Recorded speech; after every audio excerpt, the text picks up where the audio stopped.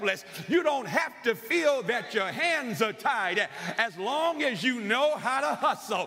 Hustle, hustle, hustle hard. Closed mouths don't get fed on this boulevard. Y'all still not getting it. Jesus is simply saying you better learn how to hustle. Quit acting like a doormat and rolling over for situations and people. Quit playing dumb as if you don't have a mind that you can use to think your way out of the situation you find yourselves in. You better learn how to hustle. I love this because don't forget the context. The disciples are in a situation up against the power of Rome and the power, here it is, of the religious leadership.